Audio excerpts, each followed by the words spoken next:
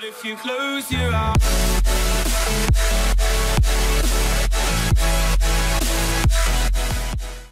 Now that we've created a pivot table, let's focus on the pivot table builder that pops up on the right side of the screen.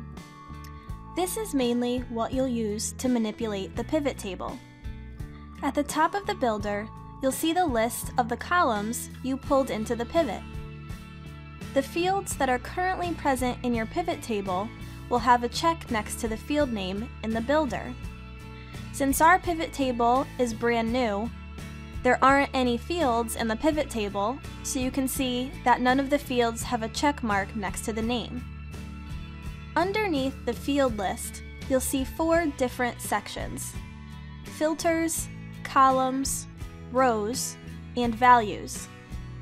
When you drag a field into the report filters, instead of showing up in the pivot table itself, it will appear right above the table and will act as a filter on the rest of the pivot table. For example, we have year as one of our fields. If we drag it into the report filters,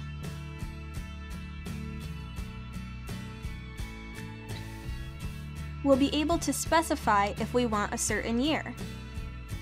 As you can see, after I dragged the year into the filters, it popped up in the upper left corner of the spreadsheet, and if we click on the drop-down, you can see you have the option to specify certain years that you want to show in the pivot table. The row labels and column labels specify which fields will span down the rows and which will run across the columns. The values specify which field will populate the table.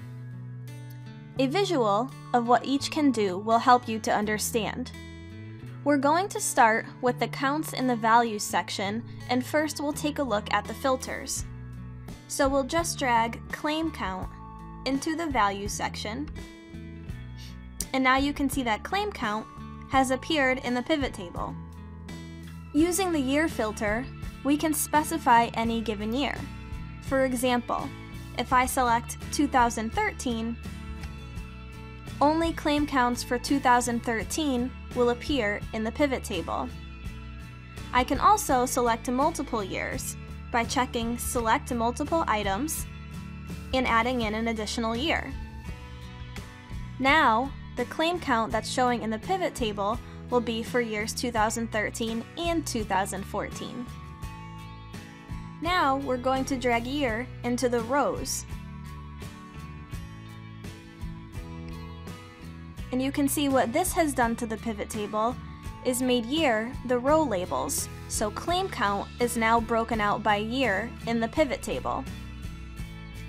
We can also add more than one field into the rows. Now we'll drag in month. What this has done is the pivot table kept year as the outer row label and then added month within each year. So claim count is now broken out by each month in each year. We could also have put month into the columns. Let's see what this looks like. Now, year has remained in the row labels, and month is spanning the columns. So now we can see the claim count broken out for each month in each year, just in a different format than what we were looking at before. I'm going to remove month from the columns and show you that you can have more than one field in the values section. If I drag losses into the values after claim count, you can now see that the pivot table contains claim counts and losses, both broken out by year.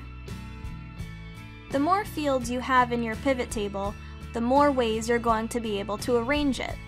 I suggest creating a pivot table of your own and looking at the different ways you can arrange the fields in your pivot table. I also want to touch upon grouping in a pivot table before we move on to formatting in the next lecture. Let's start by taking year out of the pivot table and just have month in the row labels.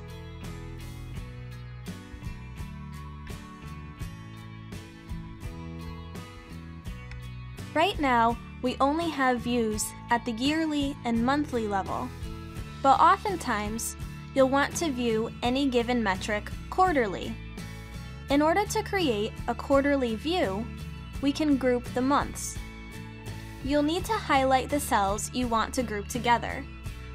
In this case, it will be months 1, 2, and 3 to create the first quarter.